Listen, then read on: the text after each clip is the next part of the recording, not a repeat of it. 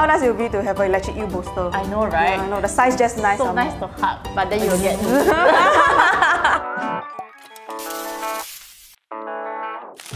Hello everyone, I'm Constance and this is Bernie. Hi, I'm Bernie. And welcome to Mandai Monthly, your guide to enjoying Mandai Wildlife Reserve.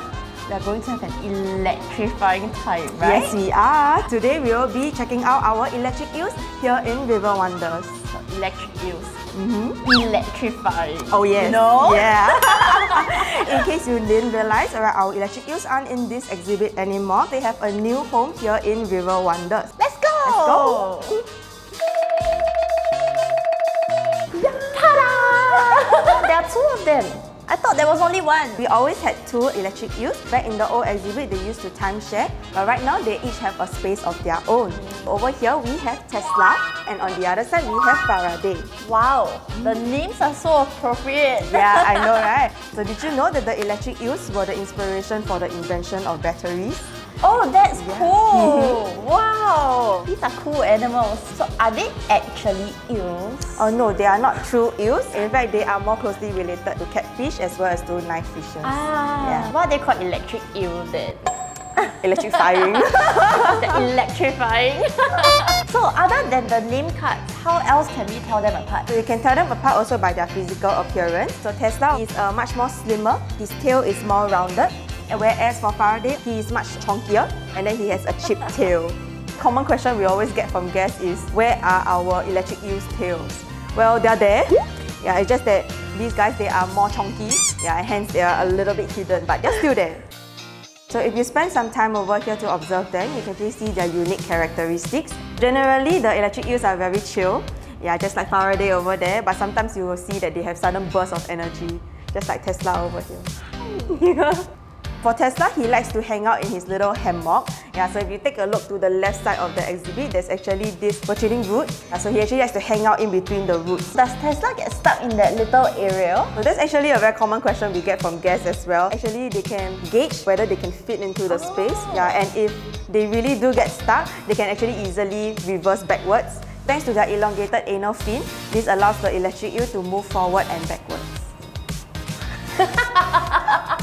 And then for Faraday, he actually likes to dig into the substrate. You can see sometimes he will wiggle himself like this and forming a little crater. I like to think that it's like him making a bed for himself. Yeah, oh, maybe, so nice. Yeah, maybe and a pillow as well. Correct. Yeah, maybe he likes the elevated angle.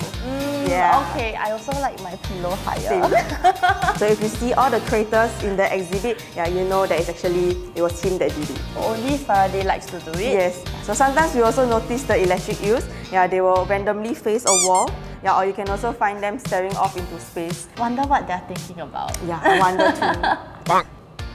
I understand that the electric eels can generate up to 800 volts of electricity, which is enough to kill an adult human. How do you keep yourself safe when you're cleaning or feeding them? Whenever we are doing anything related to the electric eel, we will always need to put on rubber gloves. Yeah, so definitely no contact with the water and the electric eel. So even in the back of house, yeah, we also need to wear our rubber gloves, yeah, because the current does pass through the water, even in the filtration system as well. Wow, that's strong. Or like when we touch the feeding stick to the electric eel body, you can feel the vibration. Wow. Yeah, you can feel the current. Yeah. For electric eels, they actually have very bad eyesight, so they rely heavily on their electroreceptors on their body. Here we feed them prawns as well as assorted fish. Whenever it's feeding time, they will actually know. Yeah, that's because they will hear us opening the gate at the back. Once they hear that, they will start to swim up closer to the surface, yeah, and start to swim around faster. A little bit like the sharks. Oh yeah, like circling around. So that is their hunting mode. So how do you clean the exhibit since you cannot touch the water? Do you don on like rubber suits and go in? No, so what we do is that we have a very long vacuum. Yeah, that's attached to a hose. Yeah, and that's where we will vacuum the gravel at the bottom. So if you notice that there are some leaves inside the exhibit, right? Yeah, but that doesn't mean we didn't do our job. They are meant to be as tannins in the water. Yeah, so they will stain the water and they will make it softer. What do you mean by making the water softer? This means that the water has low levels of dissolved minerals. Oh. Yeah. Electric eels, they can be found in swamps. They live in tannin waters as well. Yeah. Just now I noticed that Faraday went up to gulp air. For electric eels, they are obligate air breathers, which means that they not only respirate through their gills, but they're able to go up to the surface to breathe in our atmospheric air as well. Okay. I there are a lot of small little fish in the water. Do they all get like every few seconds? Fortunately, that is not the case. These fishes, they have a mechanism which allows them to act somewhat like an insulator, and also plus they are not grounded, so they are not affected by the current running through the water. And also they have a behavioral adaptation. They can swim fast away from the electric eel. Okay, so every time the electric eel tries to target me, no! Yeah. You will swim away.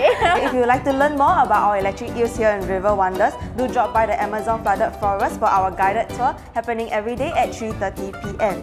Thank you, Bunny, and that's it for Mandai Monthly. See you guys here. See you! See you!